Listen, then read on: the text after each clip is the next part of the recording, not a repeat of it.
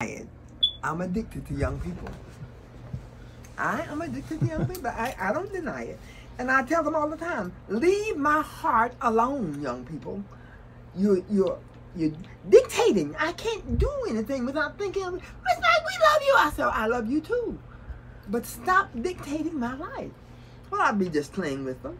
When I came to Texas, the week of the prom, I saw a little black boy out in the hallway. I said, Ricky, you ready to waltz across Texas?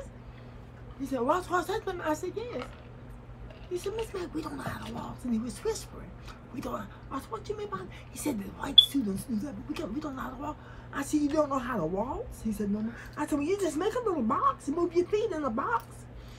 I said, listen, you tell all the 11th and 12th grade black boys at this school to come to my house Thursday night with a pillow and a blanket, because I don't have enough beds for all of you. But I have a big house and you can sleep up and down the hallway. And my friend, just come to my house Thursday night. I have your food fed. And you know they came. And I taught those children, I cooked food in big pots like this. I borrowed some pots from the cafeteria and so forth. And I had plenty of food there for them. Taught those children how to waltz. They were sleeping all up and down my hallway. I had this big old dinky-dink house. All in my family room. I had a young teenage daughter, but her bedroom was down on the other end of it. And I told Vic to stay back there. I said, don't worry about the thing. You just stay back there. Mom's all right. And that's what she did. Those young men learned how to waltz. Well, the night of the prom, they just took over. Just waltzing everywhere.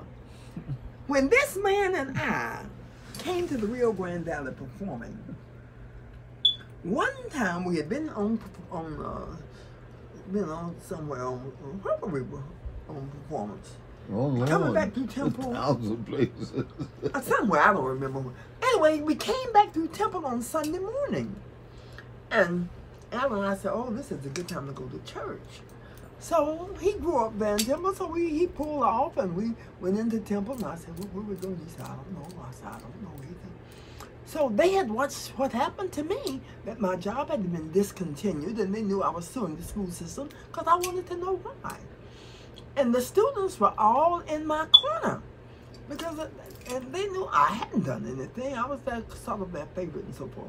Well, we went to this little church, and I don't know if it's the closest one to the freeway or one that you knew about. How we ended up at that little church? That was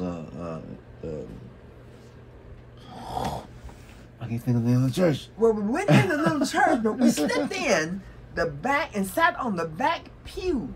Because we didn't want to join the service. Because if those children had seen me back there, it would have disturbed the service. So we sneaked in there and sat on the back row. And just before the minister finished the sermon in the doxology, we sneaked out, called ourselves going and sleeping to the car without them knowing we were there. And the minister saw us. And as we were getting in the vehicle, he ran around the corner of the church. Miss Mac, Miss Mac. I said, Anthony, you preached a beautiful sermon this morning. I got the message. It was one of the students I had taught to walk. You know what that boy said to me? He didn't say, how are you doing? I'm glad to see you, Miss, or welcome. You know what that boy said? You taught her, thank you for teaching us how to waltz. That's what he remembered of me. Didn't say, how do you do, Miss Marsh or Miss McDaniel, welcome. Anything like that. He said, thank you for teaching us how to waltz. Anthony Bibbins, the minister. And here I am trying to congratulate him because he did deliver a nice sermon that morning.